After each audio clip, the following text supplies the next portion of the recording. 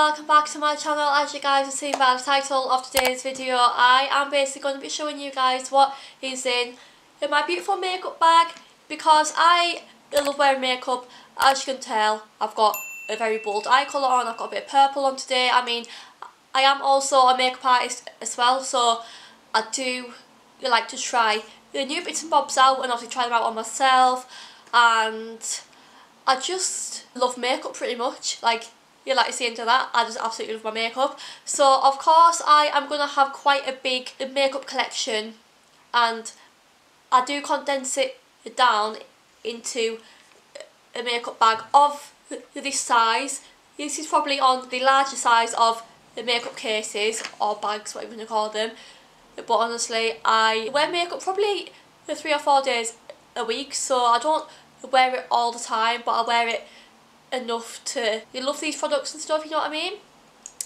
But before we get into this video, please make sure to leave a thumbs up. It'd be nice to get to a like goal of 25 likes on this video, so if you're watching, please make sure to leave a thumbs up. Also leave a comment and subscribe, because I'm nearly at 4,000 subscribers now. Hopefully it might be there by the time this video is up, who knows.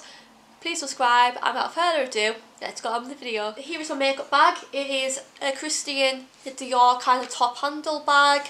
This is off DHgate. If you guys have not watched my recent DHgate hauls, please make sure to watch them. I will link it in the description if I remember. But if I forget to link it, please remind me, because I can be forgetful with linking things. But anyway, yeah, so here is my makeup bag.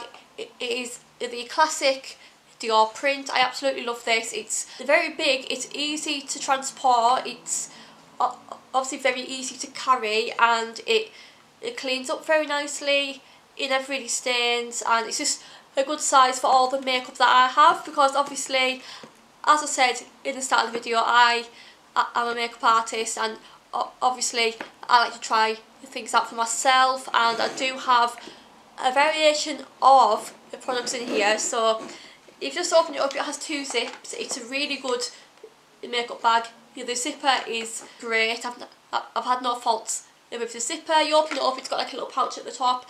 I currently don't put anything in there at the moment, just because I've just got plenty of space in here really. But it's like a suede material inside, and it's a really good material for just easily wiping.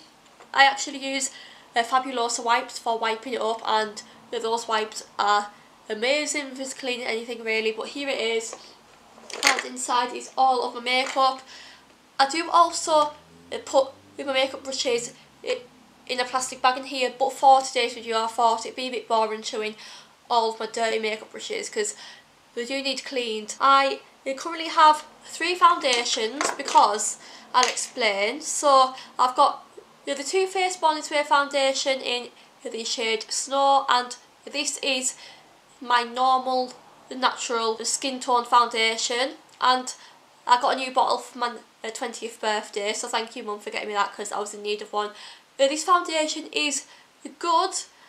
I'm not going to say it's excellent, because sometimes it can kind of separate on my skin a bit, depending on what products I've used beforehand. Let's got a notification. Yeah, sometimes it can separate, and it can sometimes kind of smudge and stuff, and it's a medium coverage. If you know me, I absolutely love a heavy foundation, like a thick coverage. This foundation is good for when my skin is obviously a lot clearer, I don't have as many spots. I obviously have the NARS, the Natural Radiant Long Wear Foundation. I also got this for my 20th birthday, because they actually asked for this, because everybody goes on about this, and this foundation is my absolute favourite. It is in the shade Punjab. This is my fake tan shade, and it probably still looks really like some people, but when I tan, I never go really dark. Like fake tan, I mean. I never actually properly tan in real life. I wish I did, but I don't. So yeah, it's in Punjab. It's a really good foundation. A little goes a long way with this. Like, I put a pump on both cheeks, forehead, nose and chin that fills my face up perfectly. It's so smooth and flawless on the skin. It is more pricier, but it's a really good foundation, and I only really wear this more for special occasions, because it's just one of those foundations that I like to be excited when I use it, if you know what I mean. And then final foundation, I've actually used this on my skin today. I actually need a new one because there's nothing in this, but it is the Rimmel London Lasting Finish, and this is meant to be 25 hours a long wear. I don't believe that for 1 second. I would hate to have my makeup on for 25 hours, but it's a really good foundation. The coverage is, I'd say, medium to high. It's really good again if when you don't have as many spots, because sometimes it can show up your spots, but it's really good for kind of every day, or if you want to be saving your expensive foundations for another time.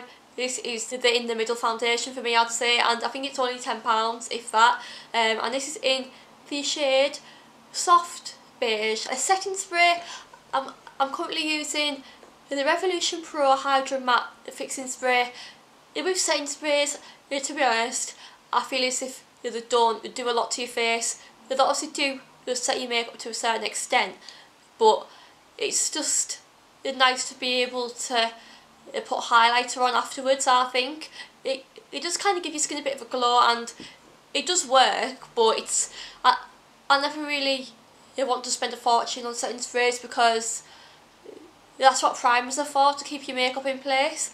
But yeah, the Revolution Pro is a really good brand. It's basically just the Makeup Revolution's the more expensive range, but honestly you can tell a difference because it's just so much better. But yeah, I love this on the packaging, it's cute.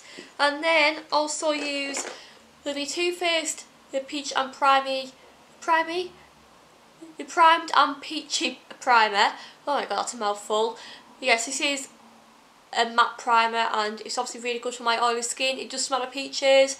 I think I got this for my 18th birthday, but I can't remember if this is a newer bottle. But honestly, Too Faced makeup, I absolutely love it.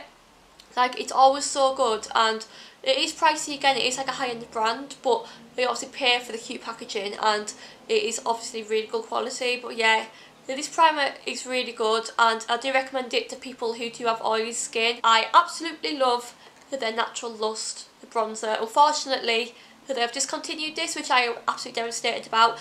I actually got this for my 18th birthday, and this is the same bronzer. Like, I'm now 20 years old. I obviously have hip pan, and I am obviously losing a lot of the products. I am going to have to look into getting a new one. I really want to try and get the same bronzer because it's honestly so good. It's like a kind of slightly shimmery bronzer, but you can build it up or just kind of keep it natural, and it's a really big bronzer as well, so no wonder it's been able to last me 2 years. Concealer, the only concealers I use is the Makeup Revolution ones, the Conceal and Hydrate, because they blend on your face like a dream. I currently use C3 because it's a good shade when I don't have any tan on, and it's also a good shade when I do have tan on because it doesn't look too bright or too dark. It's like the perfect shade, and it does obviously make your eyes brighter, and it's just insane. Like, I can wear this with nothing else on and it'll make me look much more alive, I'm telling you now. And this is the bigger size, but yeah, it's a really good concealer, highly recommend. The Revolution Pro CC Perfecting Pressed Powder. Yeah, this is really good. It is a really dark powder, but I love using a dark face powder because it makes your face darker. And obviously Revolution Pro makeup is amazing. The packaging is really cute. It's gold again. If you can see a theme, it's like a gold theme. It's so cute. Yeah, there's nothing much to say about powders. It does set my face really nicely, and it is really good quality. Doll Beauty Highlighter, like a diamond. These highlighters are so pigmented, you only need a little bit. Yeah, they do blend out really nicely for when you have maybe put a little bit too much on, but yeah, they're pretty in pink and it's gold as well. The Doll Beauty makeup is really good. I absolutely love the highlighters and the glosses and the lip liners and the eyelashes, you know. But yeah, Doll Beauty is definitely up there with one of my favourite products anyway. And I also have an eyelash box because I'm actually using the Eye Candy eyelashes in Indie at the moment. But they're very nice. They're not too big in your face. they're kind of natural but like a little bit glam, but I love them. And then also I use P. Louise base in 0.5. It is slightly too light for when I wear fake tan, so I take the one out of my beauty kit, and that's in number 3 I think, and that's perfect for when I wear fake tan. This is good for when I don't have any makeup on really, or like I don't have any tan on. You just got to work your makeup around your fake tan, guys, haven't you? But yeah, these bases are really good for eyes. I love them. Next up, I have the Morphe eyebrow pomade. It really needs a new one because this is barely anything in there. It's in the shade Latte.